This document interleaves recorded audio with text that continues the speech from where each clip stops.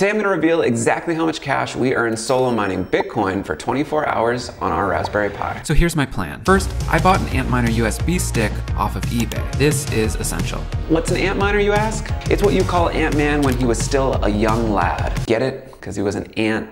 An AntMiner is the most powerful USB crypto miner in the world. And this particular piece of hardware is designed to do only two things: look cool and run the SHA-256 hashing algorithm, which is the algo used by most blockchains to mine crypto. And just to give you a sense of this thing's power, when I mined Monero on my Raspberry Pi using the quad-core CPUs, I was clocking in about 10 hashes per second. Meanwhile, this USB stick can generate over 2 billion hashes per second. Call me Snoop Dogg, because that's a lot of. But will it be enough to earn us any Bitcoin? Let's find out. It actually is possible to strike it rich with nothing but a Raspberry Pi and an AntMiner. And if you want to do that, you're going to need to perform solo mining, or what we in the business like to call lotto mining.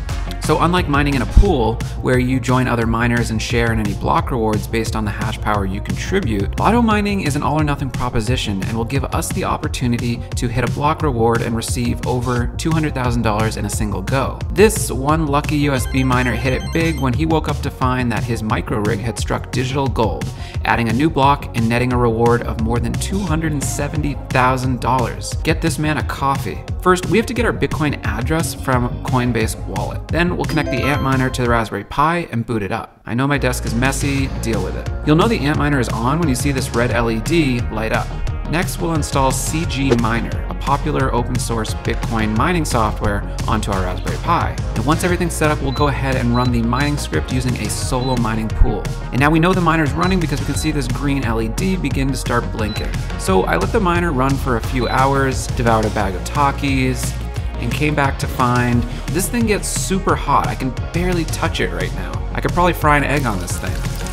But CGMiner says we're generating a hash rate of over 2 gigahash per second, which is actually pretty good. So here's the truth. Lotto mining is a gamble. You could get lucky and hit an entire block earning over $200,000, but there are no guarantees. And if we want to better understand our odds, we can use solochance.com to find out how likely we are to win. So I went ahead and entered the 3 gigahash per second that I was seeing when I was running my miner, and according to this, our odds each day of hitting the next block are about 1 in 650 million. So are those odds better than playing the actual lottery? Well, I looked up the Florida State Lottery, and it looks like to win $100,000, there's a game that has a 1 in 3 million odds of winning. So it looks like you'd actually have a better chance of winning the real lottery. But if you do hit a block reward, this is incredibly profitable.